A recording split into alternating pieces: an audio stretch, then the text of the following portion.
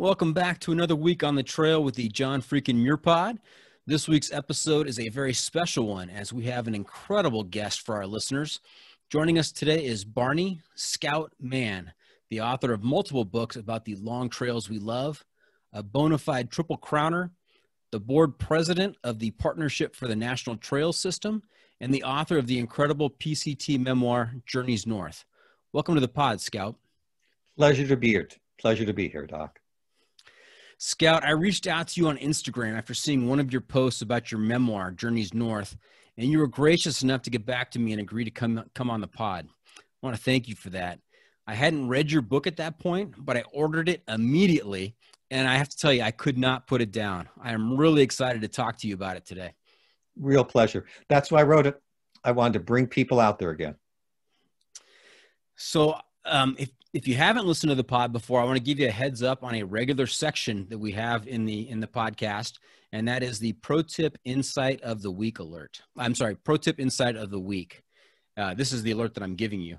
At the very end of the episode, I will turn to you and I will ask you to share a pro tip with our listeners, something that you can tell them to make their next adventures a little bit better, more epic, just something that kind of stems from our conversation today. So can't plan for it right now. We have to go through our conversation and see what comes up. And then you can say, okay, here it is, guys. Here's my pro tip insight of the week. Make sense? Yes, sir. Okay. All right. Well, let's go back in time a little bit and kind of set the stage for our listeners. Can you tell us a little bit about yourself? I'm going to start off with some questions about your background, like, where you grew up, how big was your family? Did you guys ever do any hiking when you were younger? I mean, how did you get into the whole hiking gig? Well, if you were to look at a family with a little Barney, little Scout in it, you would not have predicted this guy would have been a hiker. My parents, God bless them, they've camped out overnight 5 times in their life. And they might even be listening to this and they'll say, yeah, that's true. Each time they said, no more, it's our last one. But what they did do was they took me to Boy Scout meetings. And there I had the pleasure of having some wonderful adult leaders, Mr. Massey, Mr. Quinn, Mr. Metcalf. I love saying their names today because you and I, we wouldn't be talking but for them. And I would not be sitting here being a person who is comfortable in the outdoors. I'm as comfortable, you drop me in the woods or drop me in the desert, I feel as comfortable out there as I would if you'd have dropped me down in the middle of a downtown in a city. And it's because of these men, because of Boy Scouts. Mm-hmm. Yeah. So I did my first 50 miler at age 13. And if you show you a picture, you go, oh my God, he's wearing all cotton. What's with that? And where's his belly band? Hey folks, the year was 1965. In a week, through what today would be a very popular area of the Sierra Nevada, we saw 2 other people. Yeah. And when I was out there, so I'm a kid, grew up in the 50s. Yeah, I'm 69, folks. And I wore a coonskin cap, which is what we did then. And I watched on Disneyland, Davy Crockett and Daniel Boone. But here at age 13, I got to walk out in the real deal. I got to see scenes that were beautiful than anything on a museum wall. And the other piece for me was a personal one. I was always the smallest boy in my class. And that's not easy for a boy.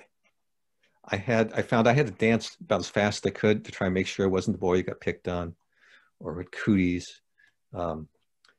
And out there with my not yet 80-pound body and my 35-pound plus pack, as long as I kept up, I was the same as the big guys. Didn't matter. And they showed me the same respect as anyone else because I was out there and I was keeping up. And all that meant a huge deal. So it was hard. Rained every day. But I fell in love with it out there at age 13. Incredible. And where did you grow up? What part of California? Culver City, home of Fox Studios and MGM, back within blocks where they had the movie lots. There even still some bean fields back then. It's West Los Angeles, for those of you who don't know. And as much as Culver City has changed over those years, I'm sure that the Sierras, as you referenced, have changed, not so much in their profile, but in terms of how many people are visiting the Sierras these days. Oh, night and day.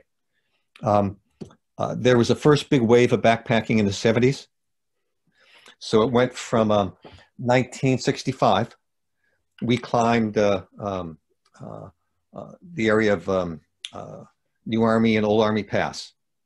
Today, you would have, especially New Army Pass, you'd have a summer day, you'd have a couple, 2-3 dozen who would go over it. When we signed, we found an old register inside a metal container at Old Army Pass. The names before us were 18 months before the last people have been there. So in the 70s, you had this new rush, but especially the last 20 years, even more so. For example, on the Pacific Crest Trail, the year Frodo and I hiked, maybe 300 people started with the intention to through hike it. 2019, last year, we had a full group go out there, somewhere north of 3,500, not just 10 times, but 12, 13, 14 times as many people set out to do that. And this is tip of the iceberg. So the numbers all across the board, whether it's day hiking, whether it's weekend or section, have also increased markedly. That's a big change. One of the things I really like is for a trail like Pacific Crest Trail, I've spoken to, I know many people who done it in the many years before, in the 90s, the 80s, and even the 70s, and you can feel the awe in their voice. I did, or I attempted to do something epic, and if we were to be sitting now with someone who was tomorrow morning, they're getting up and starting the trail, they would have that same feeling, and it would be a true feeling. The trail has changed, and there's electronics and all this other stuff out there, but it is still an epic experience, which is wonderful. Yeah, even with the electronics, the fundamental experience has not changed over the decades. And I found coming back off of the trail and trying to explain it to non-hikers and sharing my pictures with family members, they don't get it. It's hard to convey it in words or in pictures. It just doesn't do it justice. The experience has to happen in order to feel that awe and that wonder.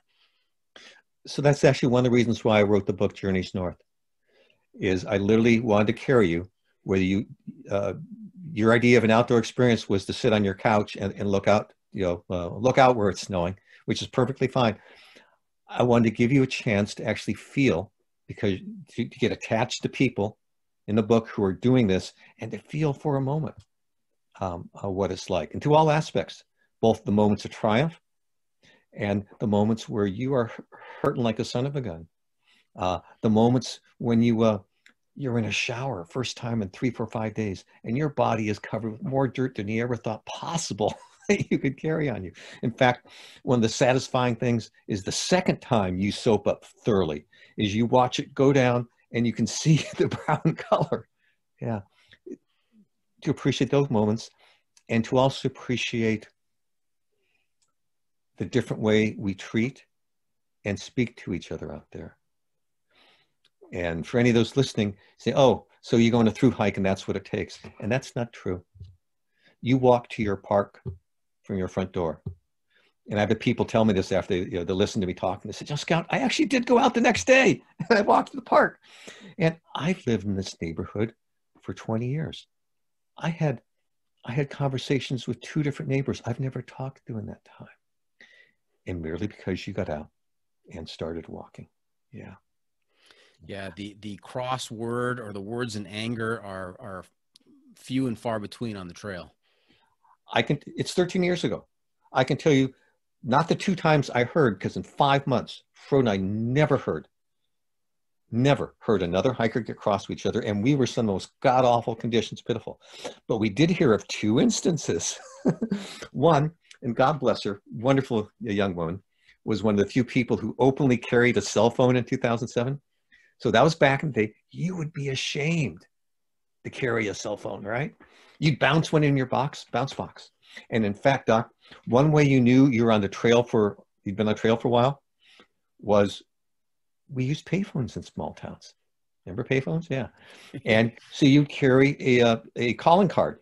You'd have bought 1,000 minutes in your calling card. Mm-hmm. And so you knew you were on a long trail when you had the calling card number memorized, your personal 10-digit PIN memorized, and you knew the next 2 steps, press 2 and then 3, so you could finally dial a number. And when I had it memorized, I said, I've been on the trail for 1,000 miles. It's a good benchmark. Yes. Yep. Good indicator.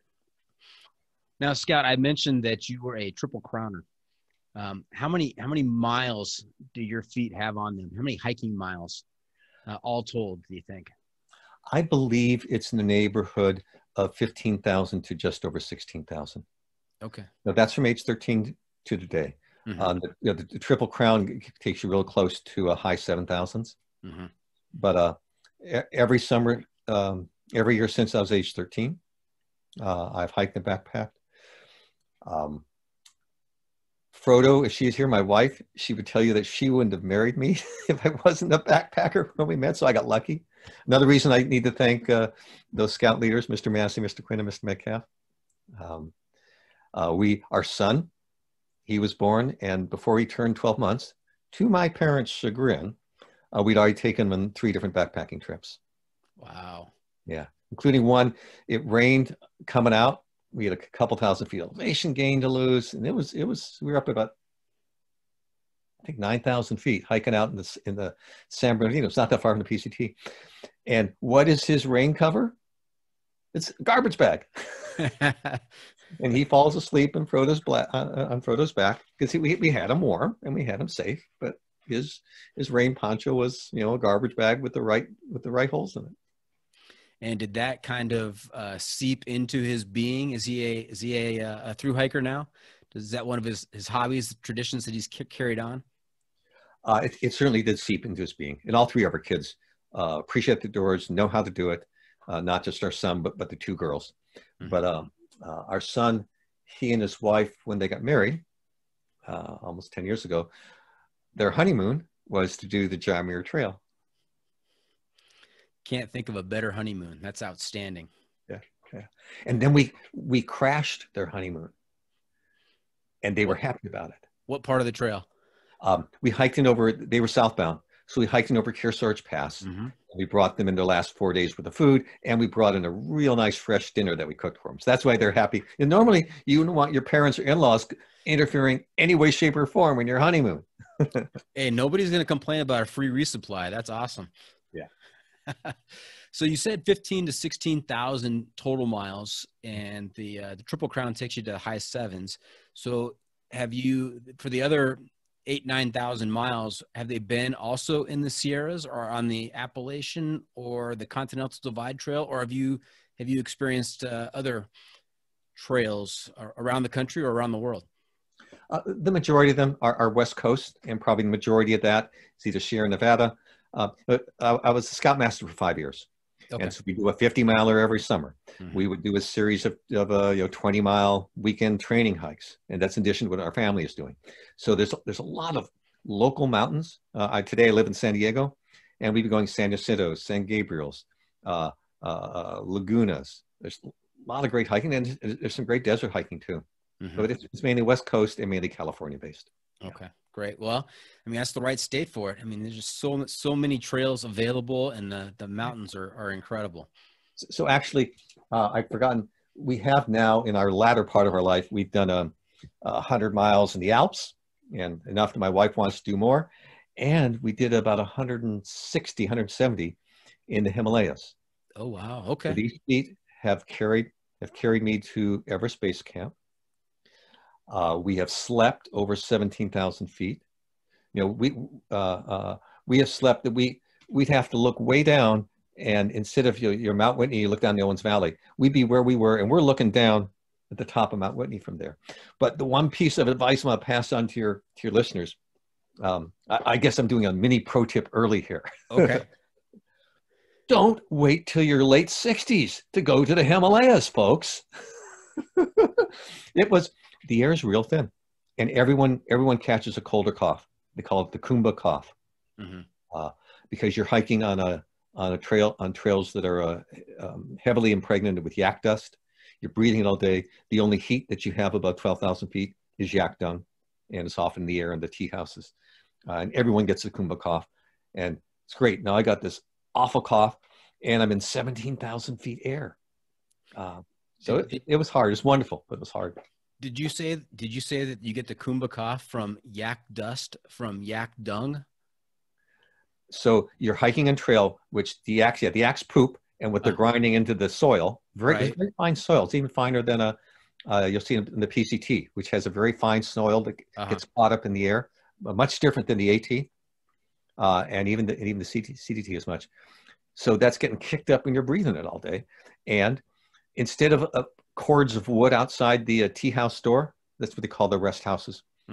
They have stacked yak dung patties, and that's in these evidently it's combustible. Leaky iron stoves. They throw in yak dung patties. They would pour in like a pint of kerosene and throw in a match. I got to tell you, Scott, you're making it sound real attractive. Amazing sights. Yes. Doc, it's the same thing on the trail. So often we're out there and we're in some measure of pain. Blisters, my pack's feeling too heavy. Maybe I tripped and fell a while ago.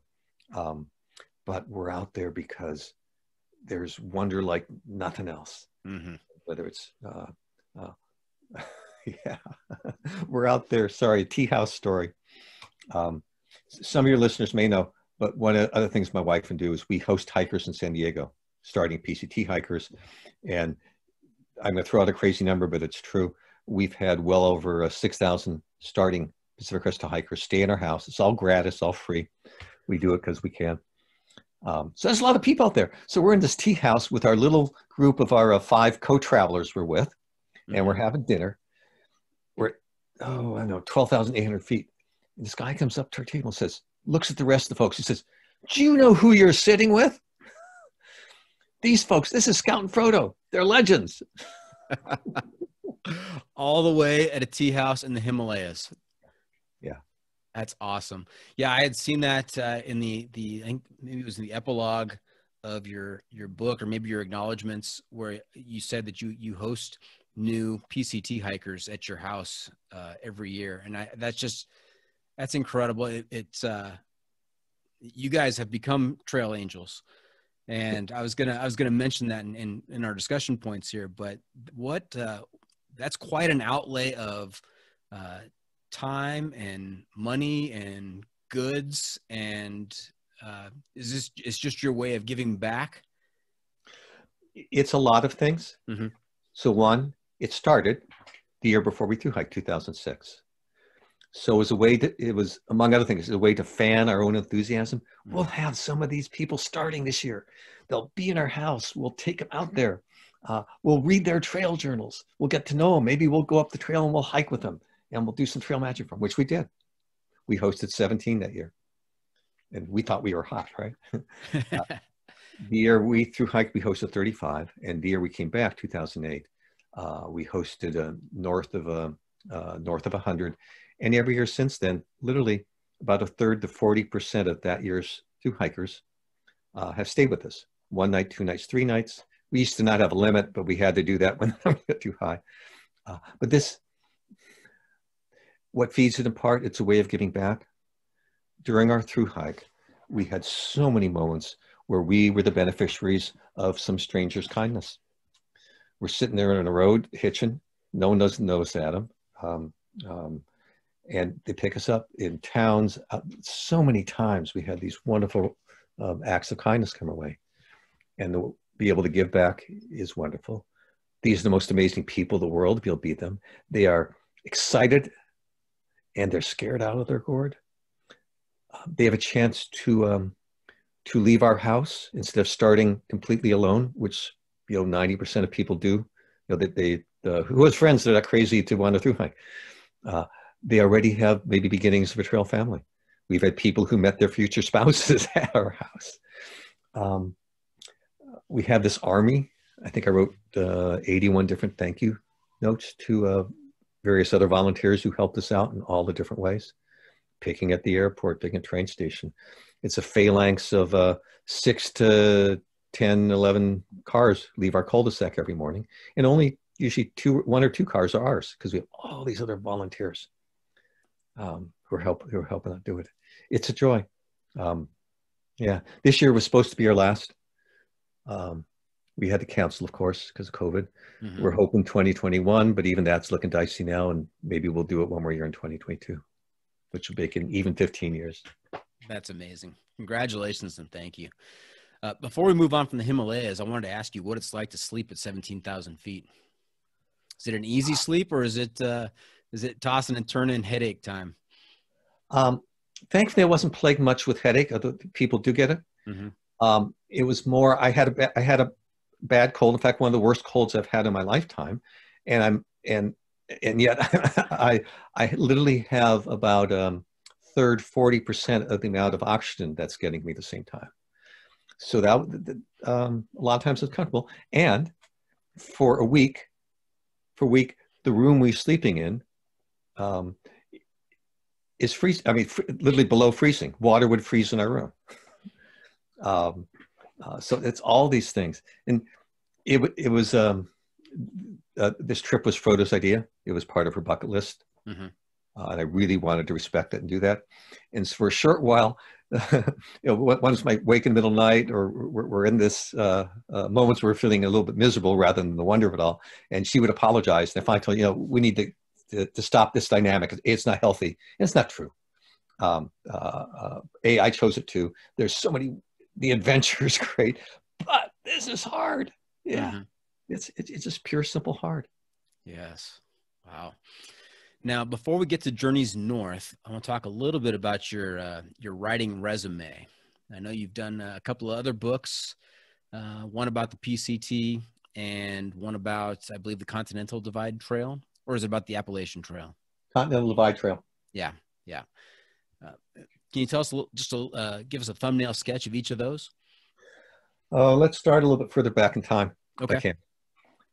So during my professional life, or Scout 2.0, which lasted about a quarter century, I was a lawyer. Let's just get that out of the way.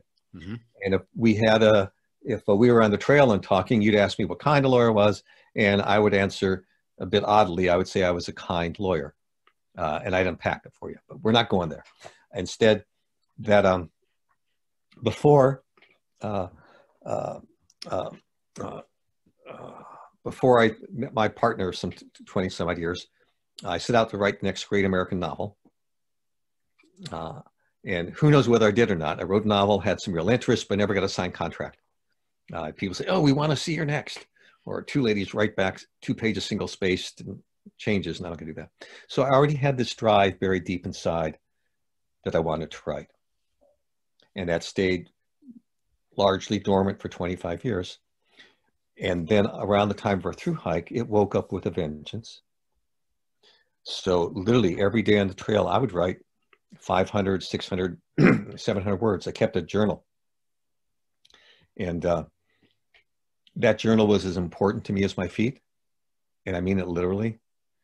If I got a day behind, I felt as uncomfortable as if I had a mess of blisters on my feet. It was really important. I had my first article published in the Pacific Crest Trail Communicator. In fact, it's the only April Fool's backpacking article I'm aware of today. But that's another story.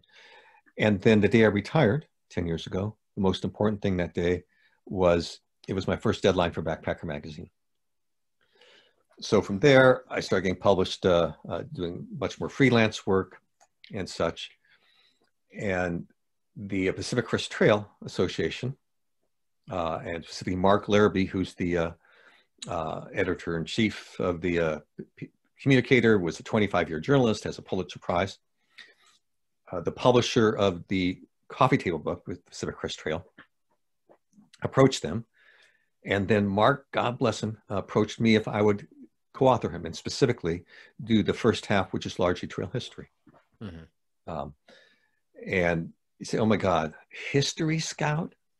I remember history class. Give me a break. That interests you?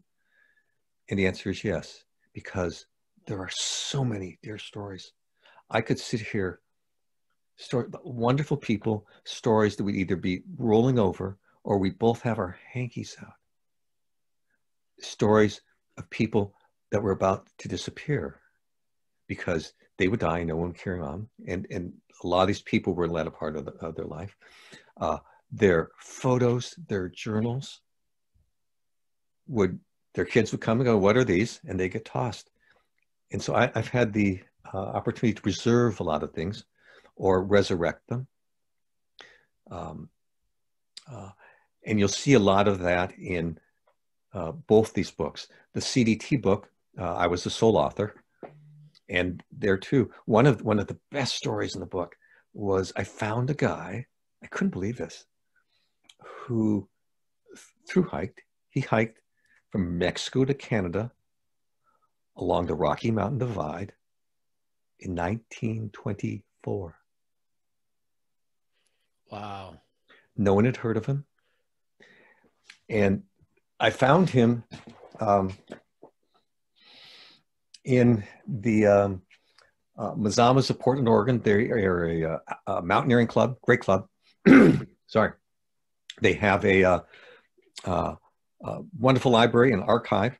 And I'd come there and I've written a number of stories based on their archive. And they love that. Someone's actually interested in, our records and archives, and he writes in the Portland Oregonian and gives us credit.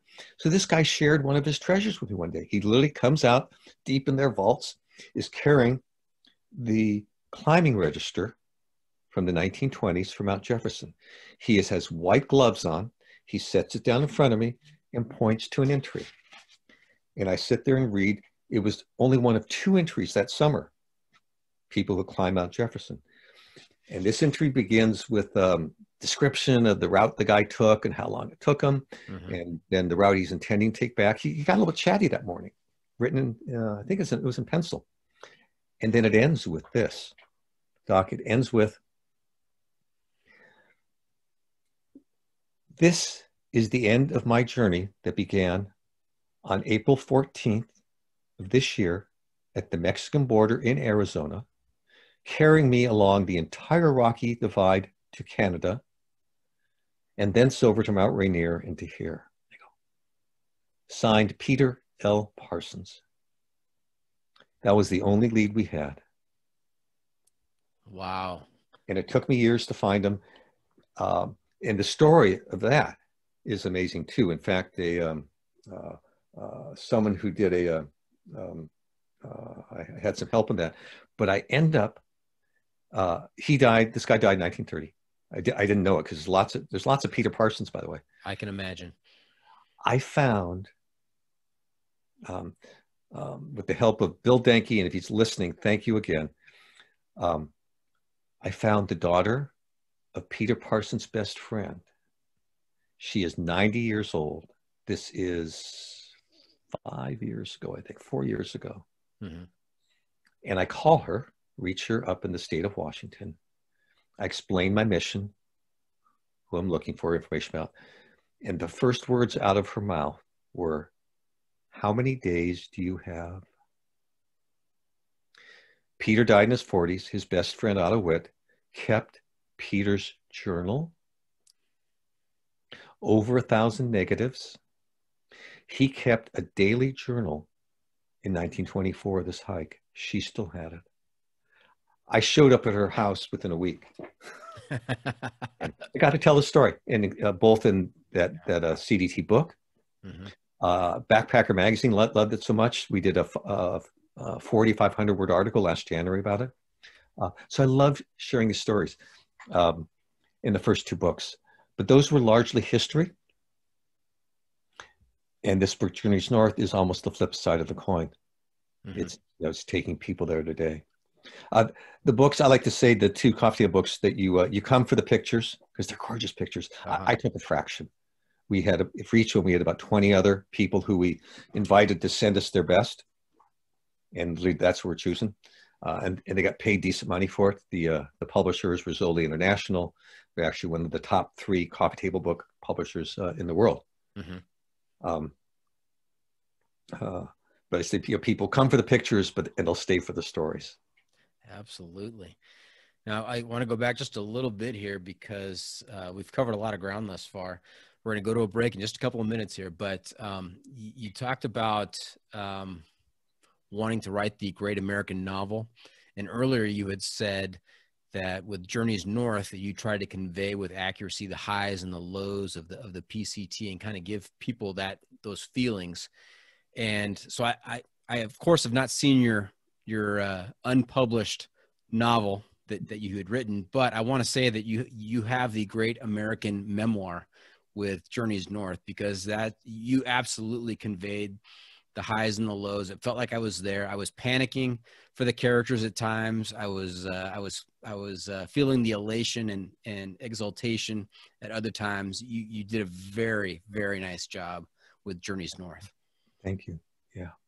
And I think with your storytelling and your stories from history on the trail, I'm going to have to try and find a way to cajole you to come back onto the pod and share a couple of those stories, maybe with a different episode or episodes. You know, we kind of delve into the history of the trail, the John Muir Trail on the pod, and we've talked about other trails as well. But we spent a little time talking about Norman Clyde and how he went from being a principal in Independence, and getting fired from that job basically, and that freed him up to do all kinds of incredible things in the Sierras. So there's a lot of great stories out there that I would love to hear about and love to share. I enjoy that. In fact, take a note or two. The story of Marcus Machado, story I love telling, PCT story. Imagine at age 90, finding out at age 15, you've done something really important, and having people want you to come cross country to speak in front of an audience you've never spoken before. So that's the teaser for Marcus Machado. Okay. And the other one, just to make a note of, Don and June Mulford, the first 2 folks to do the entire trail. 1959, horseback. And their names were lost until we found them again in about 2009. Okay, Scott, I've taken note. I've written both of those down, and so I'm assuming this means that we'll be able to have you back to share those stories. Twist my arm. Okay, will do. All right, we're going to take a quick break. When we come back, we're going to get down into the details of the memoir, the PCT memoir, Journeys North. Stay tuned for that. And welcome back. We're back with Barney Scout Mann, author of Journeys North, and we're going to take a little bit of a deep dive, maybe a shallow dive, maybe a deep dive, see how much time we have into this outstanding book. So the subject of the book is your 2007 through hike of the PCT, and the publication date on the book is 2020. So there's a gap of 13 years. What was going on during those 13 years, Scout? A lot. For one thing, building up a body of work so people will even look at you in the first place. But literally from 6-9 months, year after I finished the hike, I was working on what would become Journeys North. Mm-hmm. And that was my dream. It was. I easily spent a year and a half, not quite 2 years, doing the background research for it. See, okay, these are people and you met on the trail, right, Scout? And you heard their stories there, so I can just sit down and write. And that's true, and it's also not true. Because it's one thing to be in an event with a person, and it's other to know them and to be able to write about them, because this is a memoir, and it's intended to be as true to what happened as possible. And to do that, I did over 70 interviews, people, and that's 70 years of people. Many of the people, especially the core characters, Blazer, Dalton, Tony and Dean, multiple times, gave me access to journals, to photos, photo albums.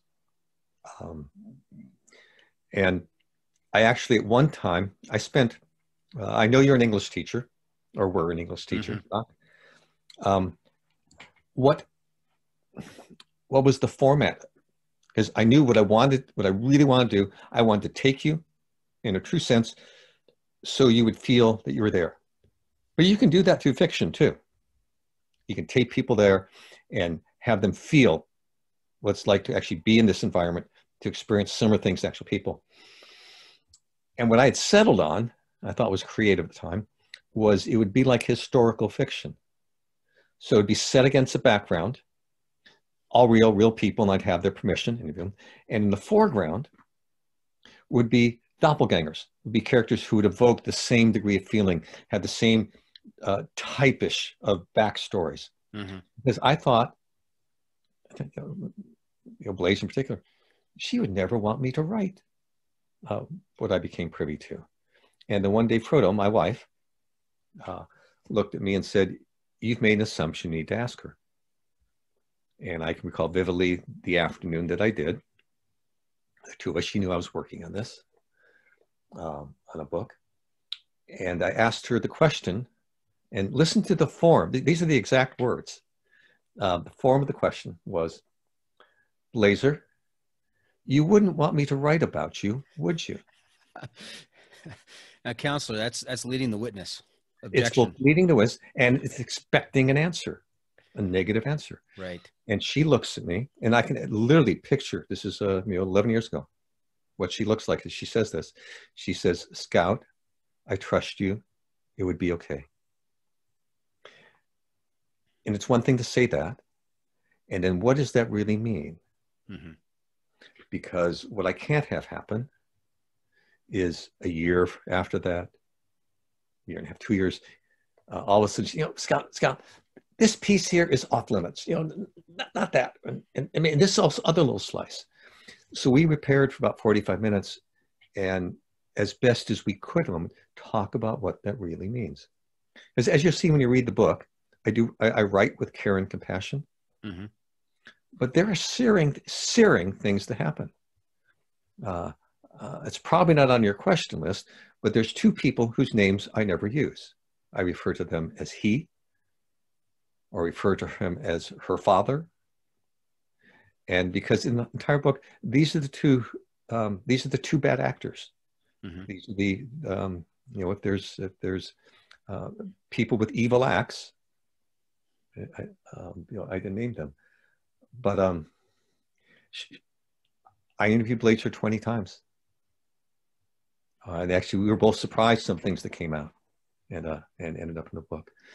Tony and Nadine Dalton have all remained true to it. They are all heroes in my eye. Were then and remain so.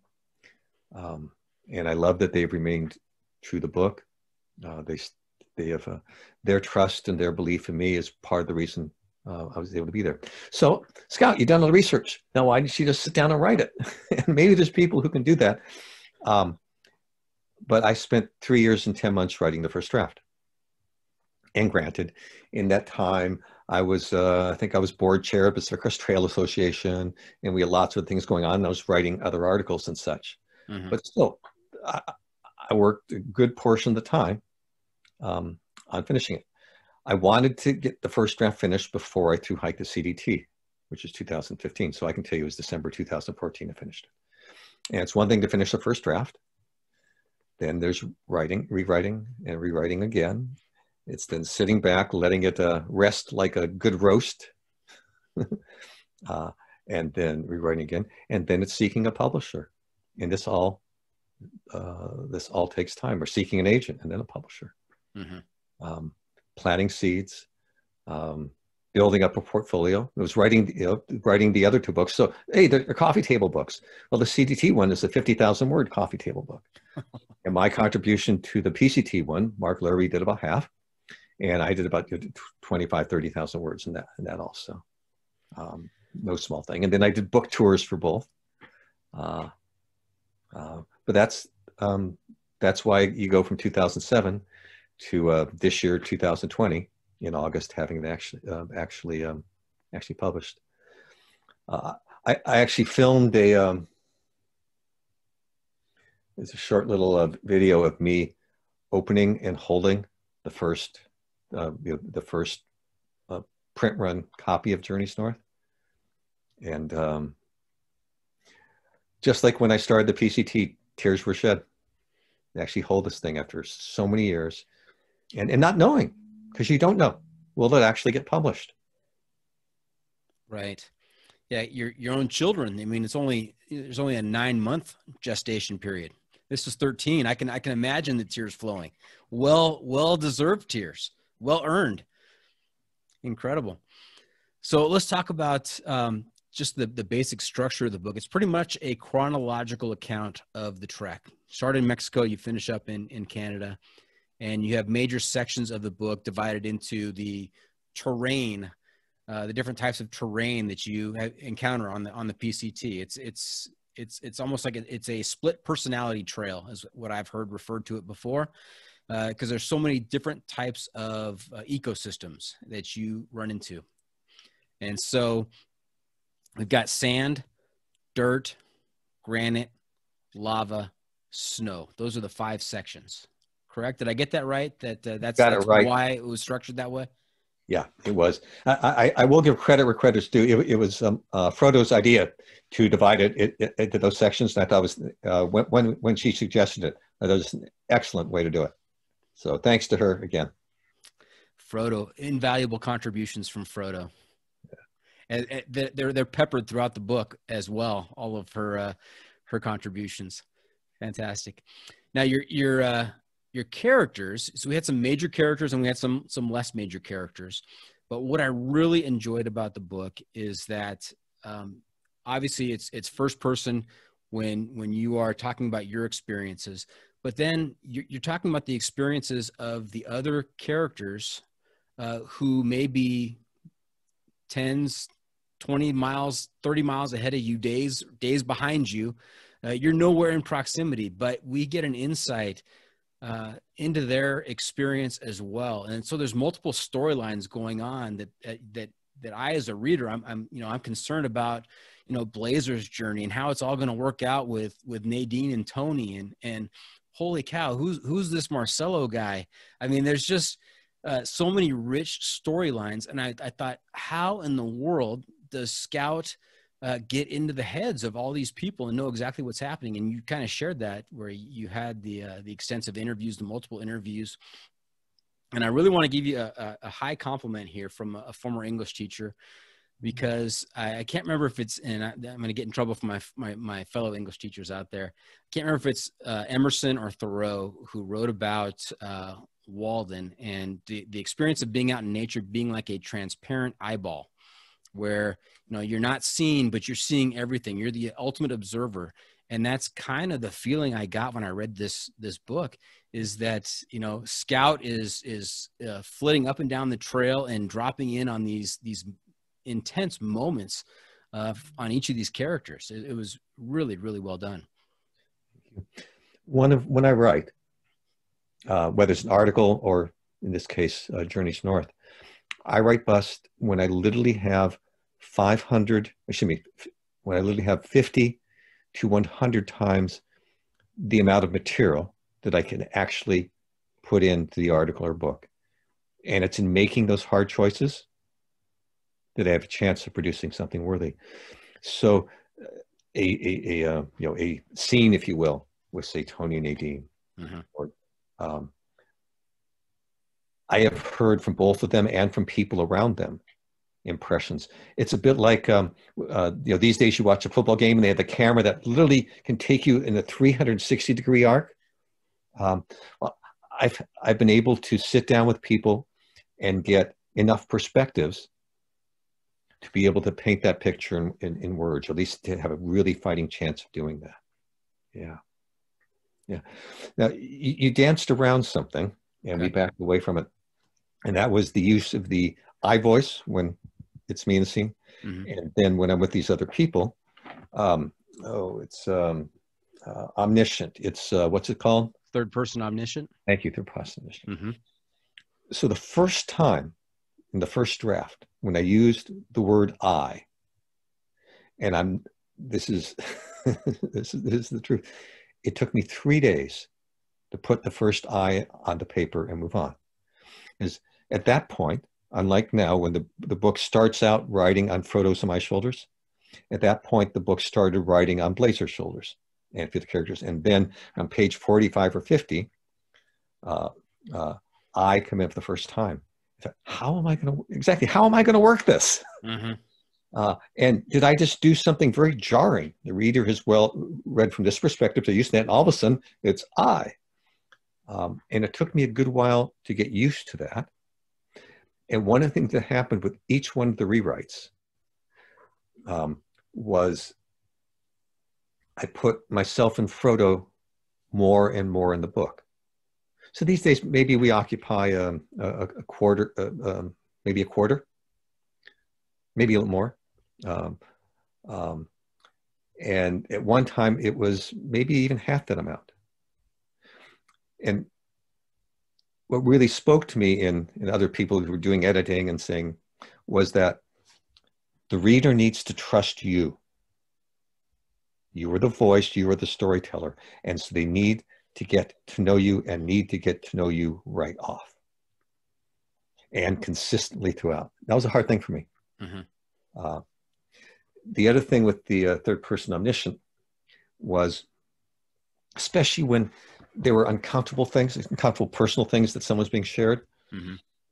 For a long while, I wrote on the back of their quotes. All right, I got all this interview stuff.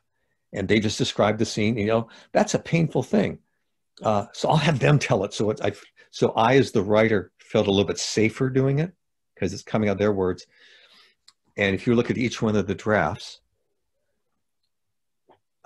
it was me learning more and more to trust my narrative voice and to pare back to just the best, most poignant, most meaningful quotes that fit in, rather than to have 3, 4, 5 sentences that quote. Have maybe just the one, and otherwise tell the story, Scout. Yeah. I'll tell you that I didn't find it jarring at all. I found it unique, kind of going from that third person omniscient to, oh, now we're in first person here. And it felt like we were kind of, you know, as the reader, I was bouncing along this trail family that was spread out, you know, across a distance of days and, you know, 50, 60, 100 miles along the PCT. And it was epic. That's the word I would use to describe it.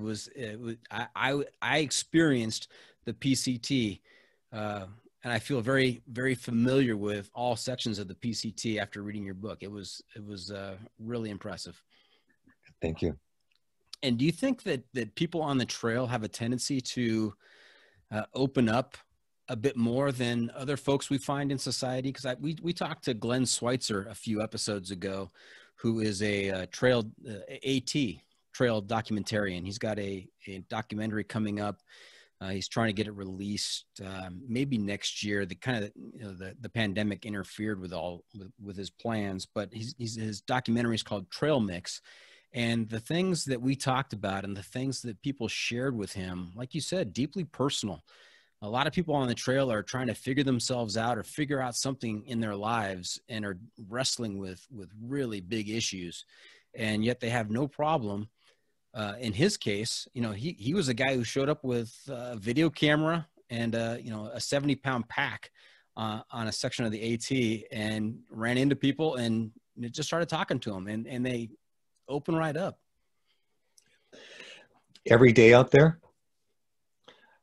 it felt like every day out there, I'd have a conversation with someone that I might have once a year with a best friend in town. Yeah. There's something different when we get out there. For one, we're doing the most natural thing we do, walking. What's the most celebrated event of each one of our lives? Look, she's walking. He's walking, right? We don't even remember it, but that's, your first words, that's cool. And, when you graduate high school, but what do they just really, really celebrate?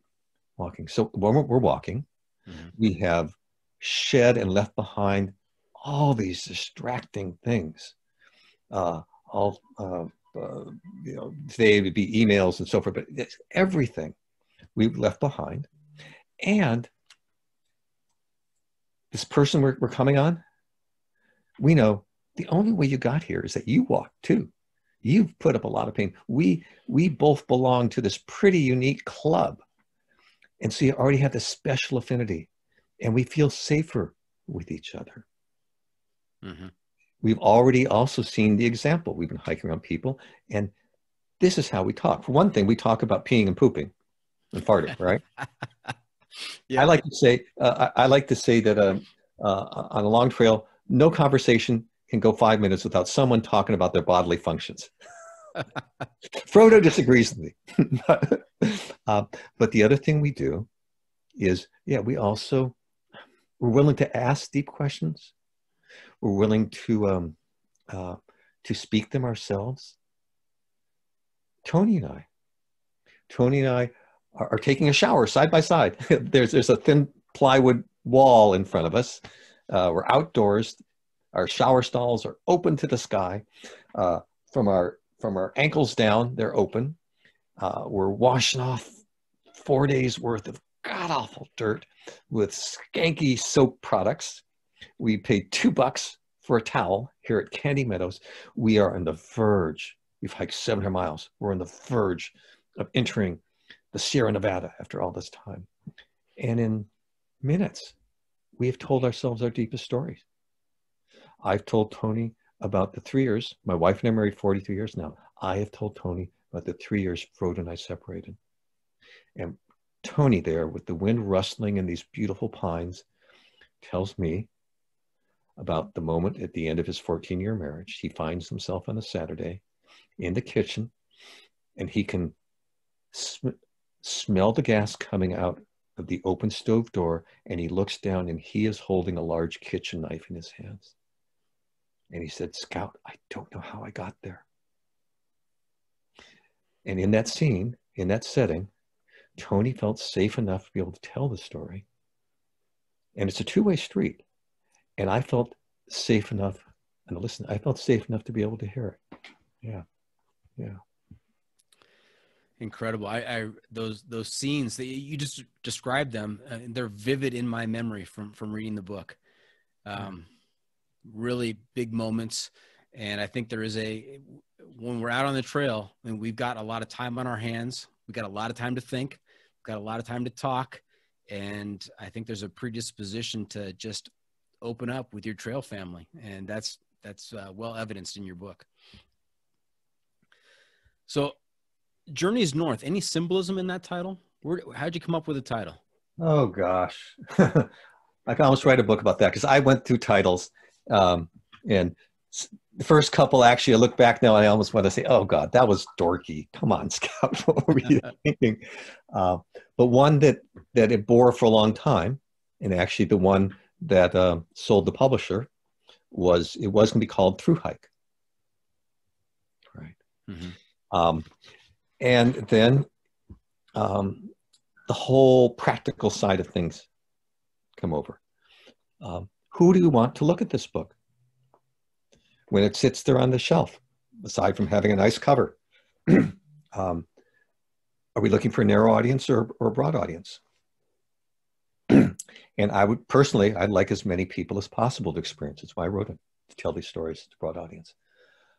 And Thru Hike felt like a narrow title. The word itself was not necessarily familiar by people. And so they went to the publisher went to their booksellers, went to a sampling of their book buyers and bookstores, and literally getting feelings about things. And what they latched onto next I haven't told this story before, was a quote from the book. There's a moment toward the end when these 10 hikers, we've gotten kicked out by snowstorms. We're so close to Canada, and we're back in town, and we gel into this group. These are people who for months now have been making their own decisions, period, end of story. As Frodo and I are, the two of us together making decisions. Mm-hmm. And if I want to stay in town for next day, I stay in town. If I want to take a break here, I stay a break here. So we're iconoclasts. And we agree to work as a group, to go out next time, where we will always be in sight of each other, and like hiking all but like a train, that we'll make group decisions.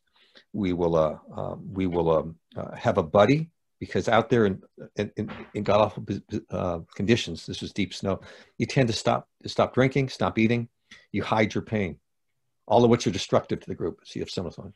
And there's a moment in there, the chapter says that, I guess it's Blazer, this was so out of her element. She's watching this happen around her, but she did sense the moment it happened. And the moment was when Chigger, a young woman hiker, pipes up, "Let's hear it for Team Snowplow." And the way that paragraph ends with, "We'd hike as one." And so that was the next title they chose, "We'd hike as one." Uh-huh. And we were all really sold on it. "We'd hike as one, the Pacific Crest Trail." Yeah, it's great. All right. And then, PB sit back for 2 weeks, and we had a hard time. Well, is it present tense or past tense? And then again, you're looking at it from other perspectives. And a second title that had been proposed, I believe, was the Pacific Crest Trail, Journeys North, or Journeys North along Pacific Crest Trail. Mm-hmm. And someone came out of their office, it wasn't me, someone up there, someone came out of their office and said, "It's Journeys North." And then they went down the hallway and people said, "Of course, it's been sitting in front of our face." And that's how it happened, late in the process. But that's with many book titles. Mm-hmm. Yeah. Yeah. You start off with a working title, and it evolves or changes drastically, and you come up with Journeys North. Yeah.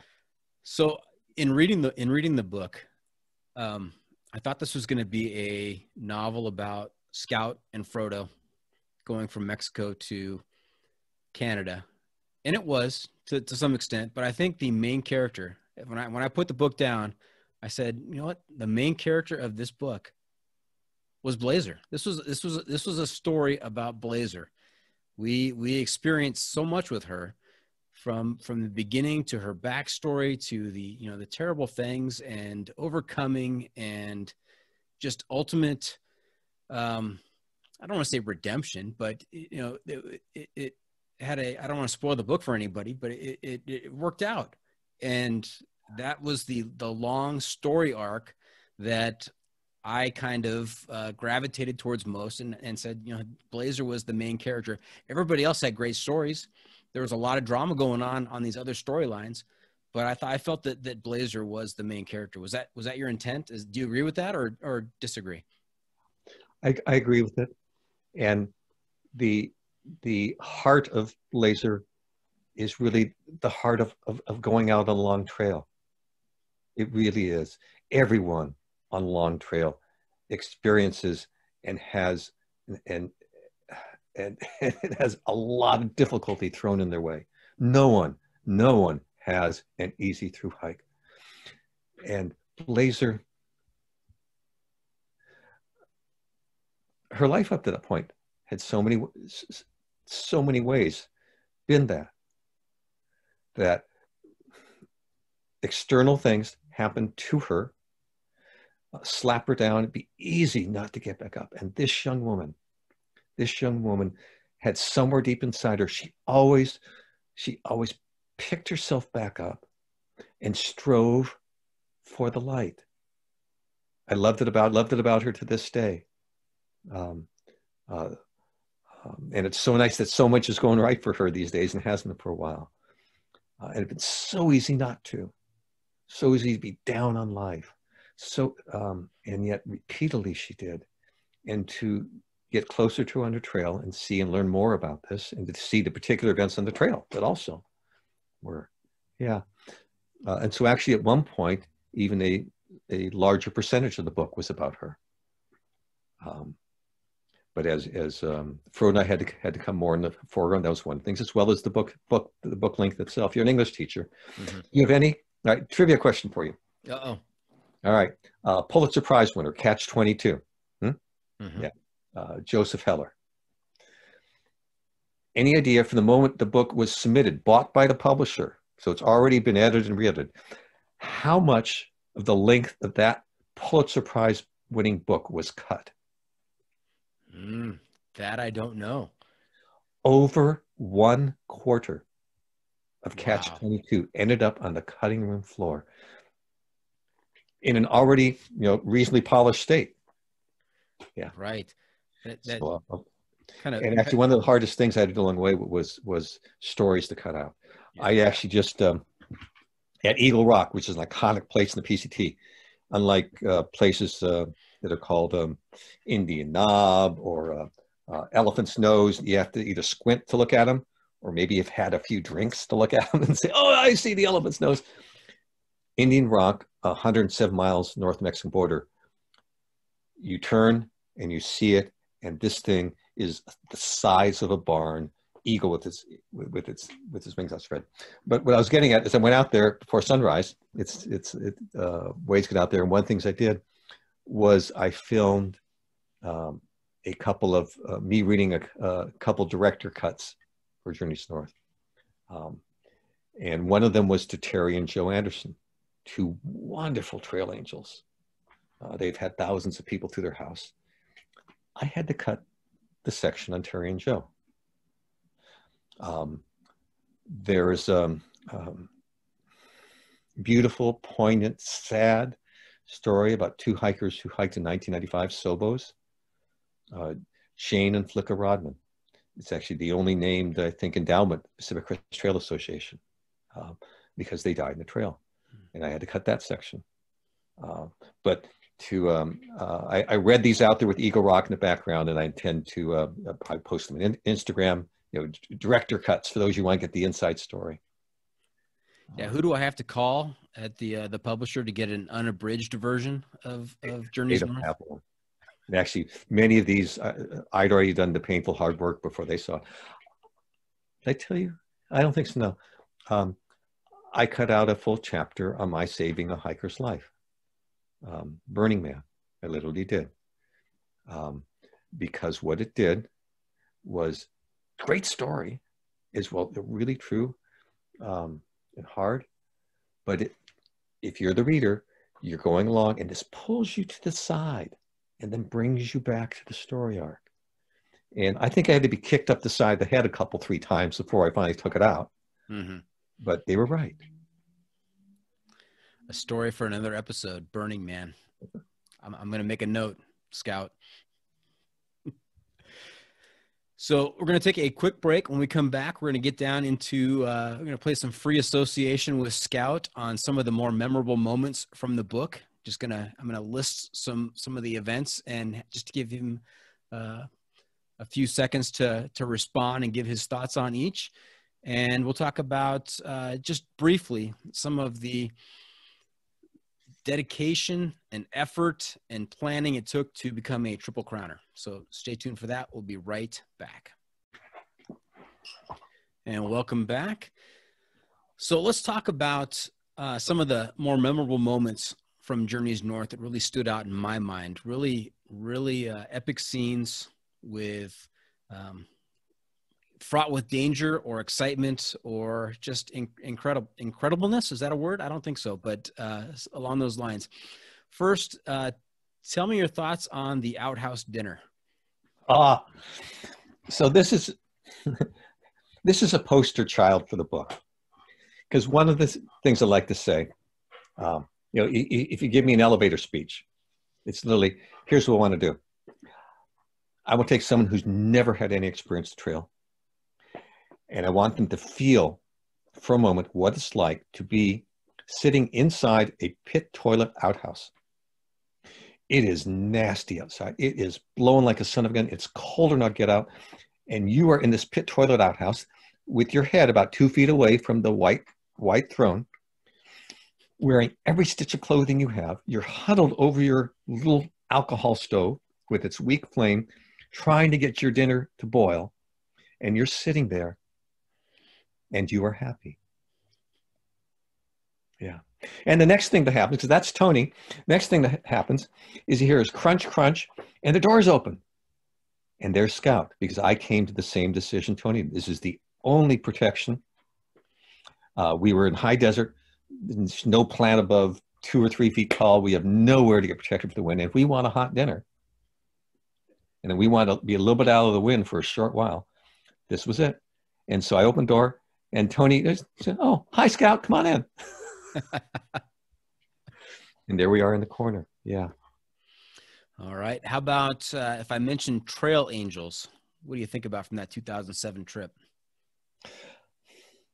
I think about a doctor and his wife who Frodo and I have looked at Sonora Pass for 45 minutes hiking down to it, seen maybe 2 or 3 cars. We know this is a notorious hard hitch. We have to get 10 miles to the west. And this is going to take time. Give me a break. And we are hungry. We have to pick up some resupply here. And we get down the Sonora Pass for 10,000 feet. And we look at each other and where should we stand? And all of a sudden the voice calls out. It's from a SUV that's parked a ways away. And they call, "Are you through hikers?" Yeah, it's Vivian. And I forget the doctor's first name. Every year they would come up to Berkeley Sierra Camp. They'd gone to Berkeley, and they'd be at 5,000 feet. It would be hot. And one year, 10 years before us, they drove up to get away the heat. They go to the highest spot, Sonora Pass, and they sat there. And all of a sudden, these scruffy people came out of the woods, and they go, "Yo, who are you? You hiked from Mexico?" And they picked them up, took them to lunch, and had the time of their life. And so every year, once they would do that again. And so that morning, at some point, they got in their car. They drove up to Sonora Pass. And Frodo and I walked out, and we were that year's beneficiaries.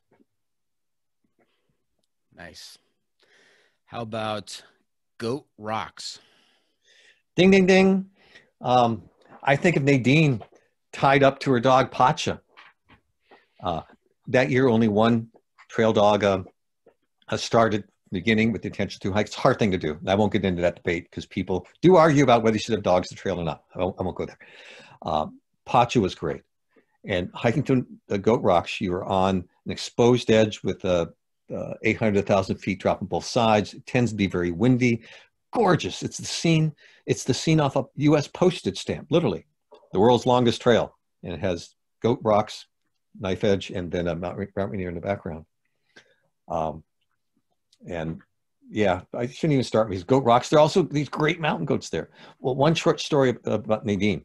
Frodo's best friend called her a while back, and she's partway through the journeys north. And she just listens, and Frodo says, I'm in the middle of something. Can I get back to you? Karen says, "No, you need to tell me right now. Is Pacha okay? If Pacha's not okay, I'm putting down the book right now." I had that same level of concern. I know exactly what she's talking about. So let me share with you all. Pacha's 15, still alive, has slowed down some. She's with Nadine. Nadine runs the winery, and Pacha, we could still sit down. She'd be there and curled up, and wonderful dog. Nice. Which winery? Oh, Soter, I think Seuter. They brought Nadine to convert them over to a purist organic sustainable farming. Mm-hmm. Do you know what part of California that's in, or is it in Oregon. California? Oregon, 45 minutes south and a little bit west of Portland. Got it. Okay. Great wine country. Thank you. Now, I'm not sure if I'm pronouncing this next one correctly or not, so help me on this. Sweattle, the Sweattle River? Sweattle. Sweattle. Okay. Do we go or don't we go? That was the question. During our years, we were still subject to the 2003 supposedly once in a 1,000-year flood that blew out bridges, 45 miles of trail, extreme northern part of Washington, Glacier Peak area, 100 miles of trail that's not crossed by a road. And 45 miles, they didn't have an official closure. It's not that many people are going on it. In those days, they didn't officially close the trail. No one had been going at, there were a couple of detours. They were pretty skanky, road walking, cross country and stuff. We had heard that there was finally a log across the S1E45, because literally the bridge that used to cross it, they built the bridge for a 1,000-year flood. I've seen pictures of it, and the U.S. cavalry, two abreast, could thunder across that bridge. It was steel girders like they'd have in a tall building. The wood planks, I think, were 4-inch thick wood planks. This thing was built to last. That 1,000-year flood didn't just hurt it. It literally blew it off its mooring, its foundations, and carried it hundreds of yards downstream. The S1E45 was a tough river. Glacier melt. You couldn't see the bottom. And the whole way people talked about it. It's like the boogeyman under the bridge. Right. What are we going to do? S1E45 River. Oh my gosh, it's there. But a log had fallen across it. And we had heard some reports of people doing it. And we got there, we were lucky enough to actually talk to someone, a southbounder who had gone through it, because we weren't fools. By that point, you don't make it that far if you're a fool. And we talked to her, had rumors of reports, a couple people had gone northbound. When we got to the deciding point, there was a handwritten Forest Service note, literally with, I think, 3 pleases in it. Don't take this route. And a description of in the area, a rescue going on. But we decided to go. In that 45-mile stretch, there were 423 blowdowns. I remember it. I'm not making that number up because we counted everyone, because we had to make a game of it or hate them, and I'd rather make a game of it. And the S1E45 River, if your readers are watching, I could show you a little video of Frodo on this fat log, scooching her way across, probably 100+ scooches. Blazer walked, scared the pants off all of us. I was the first one to get to it. I started out walking. This is not flat top. This is a log that fell across, and it's been there for a while, so the surface is not like something sanded for you. I get a third of the way across, and I'm going, and I think to myself, this was stupid, Scout. But I only got one way to go, and so I just kept on my momentum, and I went across it.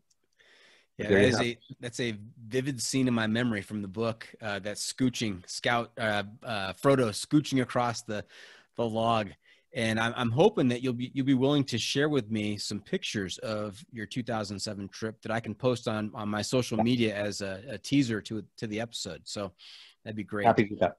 Thank you. Okay, how about the cave? Oh gosh, I haven't thought about the cave for a while.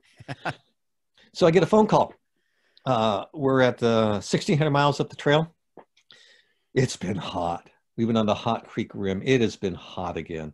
We've had blisters again like we hadn't had in a while. We're going to the Sierra Nevada. It's been hot. And we've had some long water sketches. And the phone call's from Sleuth, section hiker who I met 2 months before. And she says, Scout, how would you like to have a refrigerator experience? I go, huh? And she proceeds to describe for me this secret cave. Just off the PCT, gives me directions. They're not easy directions. And a couple, 3 days later, when we get there, I run into a Boy Scout troop that's just leaving the area, and they spent the day before. They knew it was in the area and searching for it, and they didn't find it. It's in a limestone area. And I had within a couple 100 feet of description, and Frodo agreed to give me 20 minutes. And the description basically was along this cliff front, at the base of it, there are a lot of holes because it's limestone, but one of the holes, there's a 6-foot drop. And that's it. Well, all these holes were covered with branches and stuff. And what I had is, I guess at that point I had my camera. And so literally I'm on my belly trying to reach my way in, and I take the camera and I take a flash photo in there. Literally 20 minutes up, I find it. Frodo wasn't interested in going down. I was a Boy Scout Scoutmaster, and I'd actually trained in spelunking, even in San Diego. There's a couple caves down here. And I had my 3 points of light. She sat at the mouth. And I go into this thing. And literally outside, it's 9:30.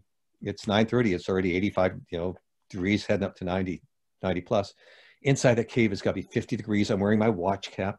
I carried him my 3 points of light. And it was amazing. Just amazing. I can hear the excitement in your voice as you relive that. I found it. Well, and I went back a year and a half ago with the 2 other people, and I tried to find it again. We couldn't. And I've looked online. What you'll find online now is rumors of it. You'd expect to see photos and such. It likely has reverted into being lost. And how big was the inside of the cave? The large room I got down into fairly soon was probably 18, 20-foot ceiling, 25, 30-foot wide. And then I didn't go back in deeper, but there are other caverns to go back in deeper. Wow. So you dropped in 6 feet down by yourself in this hidden cave. You are a madman, Scout. A little bit. Yeah. I like to think there was decision making going on, and that the things I could control, I did. Well, it all worked out. You're here telling me about it, so. I did. Okay, how about one more? The storm. Which one? Yeah. The one that stood out for me was the storm at the end, where the snow started to accumulate. Yeah. It was a series of storms. Once a generation early, and I looked it up. I looked at I think it's called the Snowtail system. I spoke to a head weatherman in the state of Washington. I'm not making this stuff up as how early and how rare it was. You are usually safe to finish the PCT by October 15th. I've seen photos of people Canadian border wearing sunscreen on October 31st. We plan to finish on October 2nd. We were all set to do that. Mm-hmm. September 29th. We are 60 miles from Canada at Rainy Pass, and it started to snow. Wow, nice pictures. I get up and I start knocking the snow off on our tent. And at that point, unbeknownst to us, they are lined up coming out of the Gulf of Alaska. 1, 2, 3, 4, each separated maybe 2 days max. And they're about ready to knock us silly. Yeah.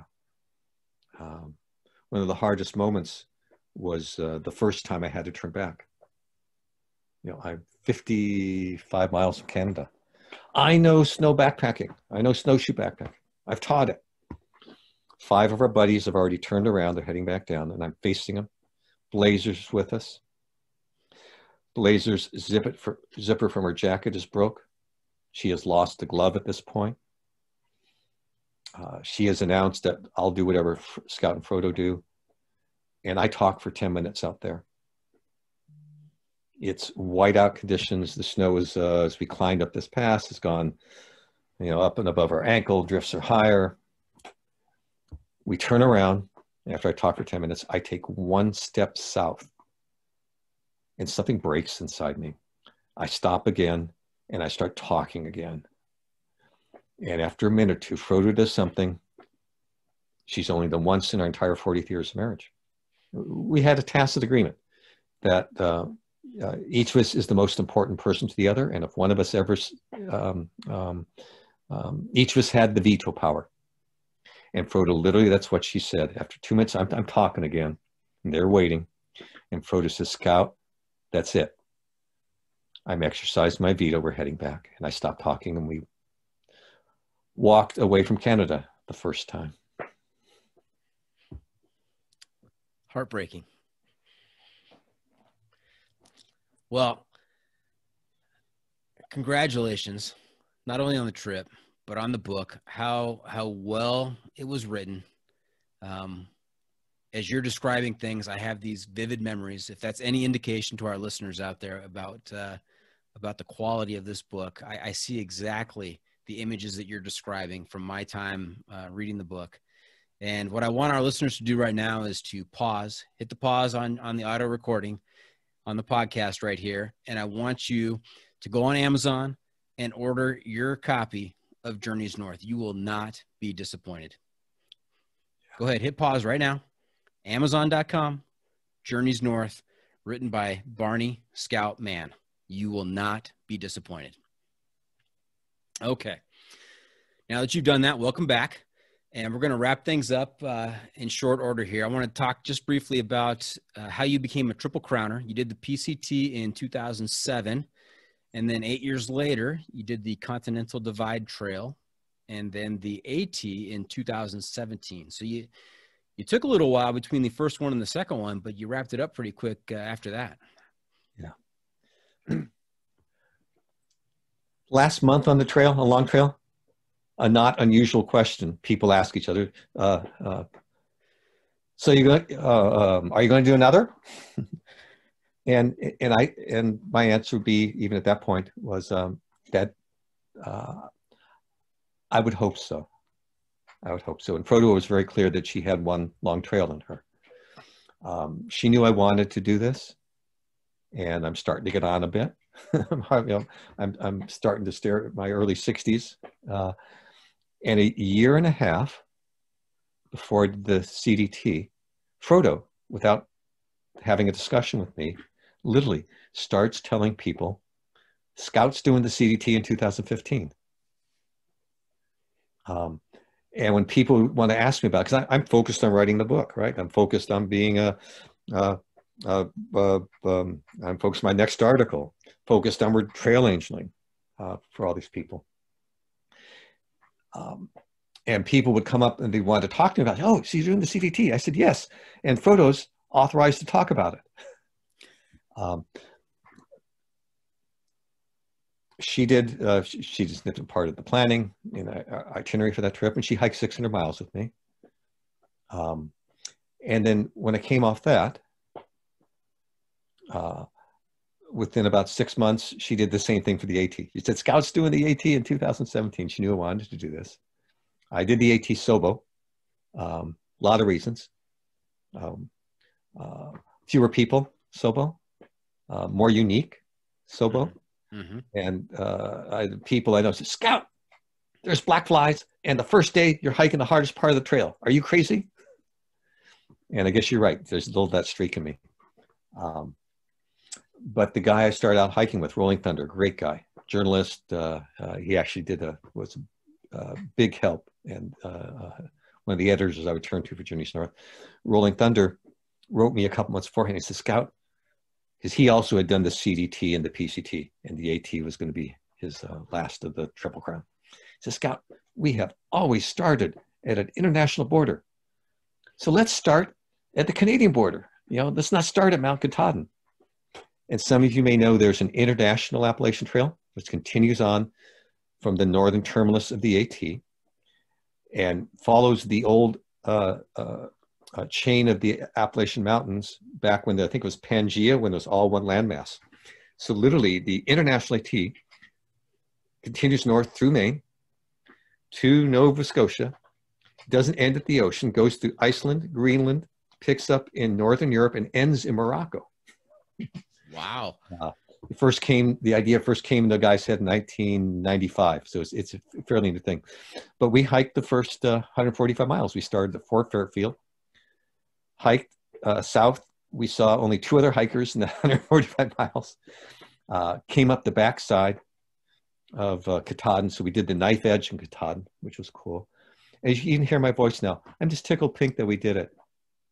It was another way to make this third long trail a unique experience myself. It helped carry me the whole way. Mm-hmm. Okay, of the 3, I'm going to pin you down here. Favorite trail? Hands down, Pacific Crest Trail. Not just because Frodo tells me I have to say it, because it's the one I did with her. No, it's wilderness, but it's still approachable. It's wild, but not as wild. It's not as completely wild as the CDT. Mile for mile, the landscape and the views higher percentage than a CDT. And of course, AT is the green tunnel, especially for the southern 1,700 miles. Yeah. So I love the other two very much, had a great time, but PCT is my favorite. Yeah. Well, thank you for sharing all that. I would be remiss if I didn't have at least one question asking you about your work on the Partnership for the National Trail System. What's that all about? Partnership National Trail System is the umbrella group for all 30 national scenic and historic trails. So we've talked about 3 of those. There are 30 congressionally designated national scenic and historic trails: 11 scenic, AT, PCT, CDT, North Country, Ice Age, Arizona, and so forth and so on, and 19 national historic trails. Very few of them are as well tended for, have as large support groups, private nonprofit support groups, as the AT and PCT. And the Partnership National Trail System gathers them together under one tent. We lobby. We represent, we are able to speak with one voice to the federal agencies, Forest Service, BLM, and Partnership, able to fund things such as interns. We go back and lobby Congress every year. We bring back, together with American Hiking Society, bring back over 100 people to have meetings in literally almost every member of Congress's office. We get a face-to-face meeting with the chief of the U.S. Forest Service. I had a 90-minute meeting with her and with our delegation. She came to our evening function that night. I told a story at the end. I had her dabbing her eyes with tears, and then she boosted it out in her weekly report to her 30,000 staff. When we go back, those 30 trail organizations, total, their folks donated over 1 million volunteer trail maintenance hours. Because that's what it takes. Yes. Trails every year, washout, overgrown. Section O in the PCT, the person disappears 10 feet in front of you because it gets overgrown, needs to be cut back every year. Over 150,000 people in those 30 member trail organizations donated over $15 million for trails in 1 year. So when we go back and talk to members of Congress, it's not gimme, gimme, gimme. It's, let me tell you about our gift to the American people. And this is a government-private partnership that really works. And it sells across the aisle. It's both sides. Thankfully, we're able to get some real good work done. And I do it because I realized I have this lawyer skill set. I can do, quote, the suit thing fairly well. I have this real passion and love for it out there. So I've ended up, I was on the PCTA's board and was its board chair, was on the Continental Divide Trail Coalition's board, and up until March was its board president. I'm privileged to be able to do this work and to be able to help do it. So whether we have grandkids or we have grandnieces and nephews or just friends with such, that the next generation and the next generation after that, there'll be someone like you, Doc. Maybe they don't call them podcasts then, but they'll be interviewing someone else who that year went out and hiked from Mexico to Canada, because it still exists. Well, on behalf of the national trails and the day hikers, section hikers, and through hikers out there, thank you. Thank you for all you're doing. And you're welcome. You're welcome. Scott, you know where we are? We're near the end. Oh, we are at the ding, ding, ding. We are at the pro tip of the week. That's right. Pro tip inside of the week. What do you have for us? Mental. Real close second would be my trail umbrella. In a rainstorm, you come up to me and flash $10,000 in front of my face, I will laugh at you. I love my umbrella. I feel like I'm a superhero. I'm umbrella man. You are walking in front of me and you have your little satty face inside your hood. And I'm umbrella man. I'm dry down to my waist. But that came in a close second. Mental. Because really, whether you're day hiking, overnight, week, section, or through hiking, what really matters out there, what gets you out there, will get you to come back, and will see to it you have a good time or not. It's not the best piece of gear in your pack, and it's not how much and how well you trained. It's your attitude. And so every moment you want to get out, cherish that, Find ways to fan the flames. You say, well, Scout, how would I do that? I'll tell you one simple way. Plant some surprises for yourself out there, some special treats. Frodo and I shaved our heads in the midpoint of the PCT. I looked forward for that for 2.5 months, and it was to be a surprise for her. The special person you're going to meet, the special treat you've put in, you put deep in your pack. The last day on the CDT, I had now carried in from Kmart. I spent $2.50, and this, I love this, love the thought of this, because I asked these guys, last CDT, we are at 11,000 feet, and I say, on this windy bluff, having lunch, said, don't you think, wouldn't it be fun if, to fly a kite from out here? These are all adults. The last time I flew a kite was 20 years ago. And I proceed to pull out of my pack 2 kites, 300 feet of string on each, Superman and Wonder Woman. And we're like little kids. We put that up and put it out. This was 5 books worth of fun. And it carried me how many miles? And today, how many times have I told the story again? So mental, take care of that. Find ways to make the trail fun for you and those around you. There's my pro tip. Scout, I have to tell you, that's one of the best pro tips we've ever had. That's outstanding. Thank you. So there you have it. That's it. Episode 45 is in the books. I hope our listeners enjoyed our time with Scout, and I want to thank him for joining us this week. Scout, how can our listeners keep up with you and Frodo on social media, and where can they find updates on your latest adventures? Very easy. BarneyScoutMann.com. It's my website. That'll lead it. And love to have you follow me on Instagram. That's where I tend to post my best stuff.